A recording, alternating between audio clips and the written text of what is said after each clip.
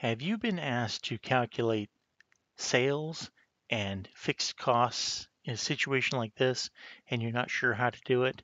Well, you've come to the right place because I'm Professor Capko and I'm going to show you how easy it is to calculate those in today's video. But first, I want to say I believe something wonderful is about to happen for you, so be on the lookout for it. And now, back to the video. I did a prior video in which I did a whole bunch of companies such as this where we calculated everything from variable cost to contribution margin, fixed costs, and if you missed that video, I've linked it up here for you. Today's video is a breakdown of one of those situations, and that would be firm D. I want to go into detail on that so I can make sure that you know how to find the sales and the fixed costs when you know variable costs, contribution margin, and the operating income, or in this case, it's a loss. Remember, when it's in parentheses like this, in accounting, that means it's a negative number. So this company is losing money in this situation. All right, we've got a couple formulas here that are going to be helpful. We got contribution margin is equal to sales minus variable costs.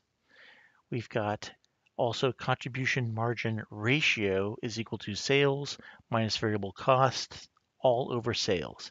I want to remind you that contribution margin is going to be in dollars, and it's the amount of dollars from the sales after variable costs are taken care of that are going toward your operating income. And in this case, we're looking at aggregate sales and aggregate fixed costs and aggregate variable costs. So it's not a per unit cost, it's for the total sales and the total variable costs. Variable costs, of course, just like it says, vary with the amount of sales. So as sales go up, variable costs are going to go up. Contrast that to fixed costs, which are static. They don't change dependent upon sales. So think of rent as an example. It doesn't matter to your landlord how many things you sell, or if you don't sell anything at all, your rent is going to stay the same. So that's what we're talking about with fixed costs by one example of it. So contribution margin, that's going to be in the form of dollars. On the other hand, contribution margin ratio is a percentage. It's a percentage. What percentage of sales contribute toward our operating income? We've already got a percentage here of contribution margin of 23%, but I wanted to make that distinction because as we're going through this, I want to also find out the contribution margin, and I want it in dollar amounts. All right, let's dig into this. We don't know the sales and we don't know the fixed costs, but we do know variable costs and we know the contribution margin ratio. And ultimately, we do know that the company lost $4,930. The first thing let's look at is this formula here, contribution margin ratio. I'm going to abbreviate that as CMR. And we know that is equal to the sales minus the variable costs.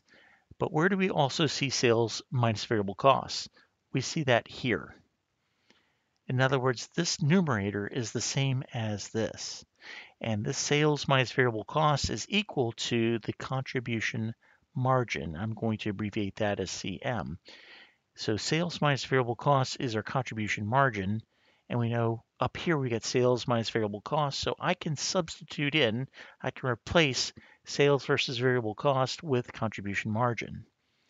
And our denominator here is sales. I'm going to leave sales as our denominator. So our contribution margin ratio can be reflected as contribution margin divided by sales. So I've just kind of combined these two formulas to get to that. Now, since we know that, how can we use that to help us?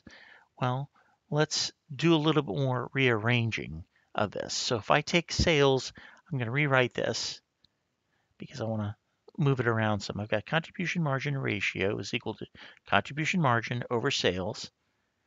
And I want to get contribution margin by itself. So I can get rid of the sales by doing a little bit of algebra. And since it's in the denominator, I'm just going to multiply the right hand by sales. And if I do that, then I got to multiply the left hand by sales. And if I do that, the sales and that sales cancel out because it's in the numerator here. It's in the denominator there, so they cancel out. So I wind up with, on the left-hand side, I'm going to rewrite this as contribution margin ratio times sales. I just reverse the order just to make it clearer. And anytime you're multiplying, you can change the order around. And that is equal to our contribution margin. Our contribution margin is also equal to sales minus variable costs. So let's see what we can do with that. So we know that contribution margin is equal to sales minus variable costs. If I've got two different ways now to find contribution margin, let's combine them. I can put down contribution margin is equal to contribution margin. Does that make sense? Yes, it does, because it's the same. Either way we get to there, our contribution margin is going to be the same. So if I set them equal to each other, now I can substitute. On the left-hand side, I'm going to have contribution margin ratio times sales, because that's contribution margin is equal to over here. Bring down my equal sign, and on this side, the contribution margin is equal to sales minus variable costs. So I'm going to write that down, sales minus variable costs. So I've now created a new combined formula where contribution margin ratio times sales is equal to sales minus the variable costs. I don't know what sales are. So if we're doing algebra, let's call that X. All right, sales, we're just going to call it X because that's a variable. We don't know what it is. So I can rewrite this as contribution margin ratio times X is equal to X, because our sales is X, minus our variable cost. So I've now refined our a little bit more. What do we know? We know the contribution margin ratio, that is 23%. We're given that. That's a given. And if I've got 23%, I can change that to a decimal 0.23, right? If you don't remember how to change a decimal, a percentage, I've got a video linked up here to help you remember how to do that. So our contribution margin ratio is 0.23 because that's what we're given.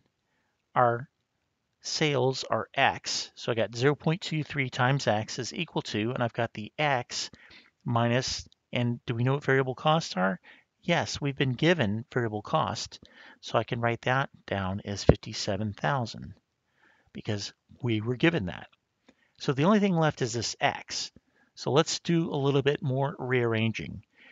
I want to get the 57,000 on the other side so it becomes positive, so I'm going to add 57,000 to both sides.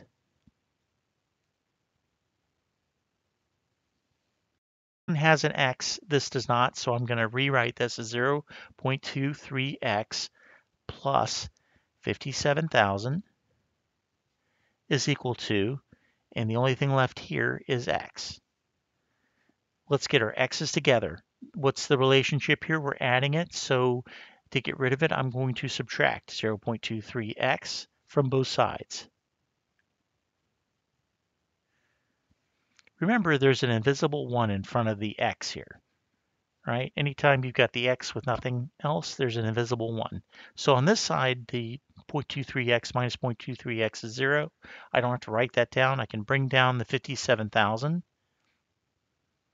equals. And then I've got the 1. I'm going to subtract out the 0.23. I'll use my BA2 plus calculator just to be sure. So, and if you want one of these, I've got it linked down in the description, and it's also on the screen. I'm going to put in my invisible 1. I'm going to make it a real 1 now, and I'm going to subtract out 0.23. That gives me 0.77x. The next step is I want to get this x by itself. The relationship between the 0.77 and x is multiplication, so I do the opposite and I divide. And if I divide one side by 0.77, I have to do it to the other side. So my X is equal to, let's write this in here. Let's put this in here, 57,000 divided by 0.77 is equal to 74,025.97. And there's some other numbers in there, but we can just round it to 0.97. That is our X, which is sales. So I can put that up here as sales. Sales are 74,025.97. I'm getting really close to being complete. The other thing I need to figure out is what is my contribution margin. I'd like to find that in terms of a dollar figure. And the easiest way to do that is my sales minus variable costs. We know that sales minus variable costs is equal to contribution margin. That's in our formula. I have sales of 74,025.97. I've got that already in the calculator. That's my sales. I'm going to subtract from that the 57,000 in variable costs. And that gives me contribution margin in terms of dollars. Contribution margin is $17,025.97. That's my contribution margin. We know that contribution margin minus fixed costs is equal to our operating income or loss.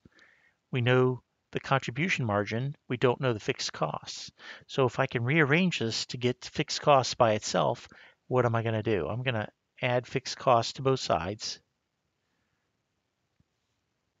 So on this side, I've got contribution margin. This went away is equal to operating income plus fixed costs.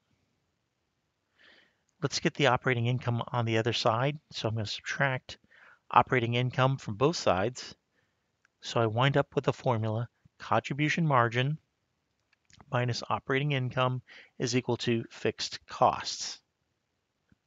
Now let's fill in what we have. Our contribution margin is $17,025.97. I'm going to subtract, because we're subtracting it, and we have a contribution margin that's negative. So I'm subtracting a negative, 4,930, and that's going to equal our fixed costs. What happens when we subtract a negative? That's right, we're adding. So I have $17,025.97. I'm adding to it a 4,930 to get my fixed costs. I have that already in the calculator, the $17,025.97. I'm going to add to it the $4,930, and that gives me fixed costs equal $21,955.97. We can write that in as our fixed costs, and that makes sense because if our fixed costs are more than our contribution margin, we're going to wind up with a loss. In other words, we're losing money. We have a negative amount of money in our income, and that makes sense. So we have found our sales and our fixed costs in this situation. That is all I have for you in this video. You can share this with someone who might benefit from it. Also, you can become a member. There's a membership if you hit the join button. There are special perks for members, including special members-only videos, early access to videos, and priority in getting your questions answered. Also, don't forget, the best benefits come from the subscribe button and hit that notification bell so you never miss a video. Now go make it an awesome day. Thank you.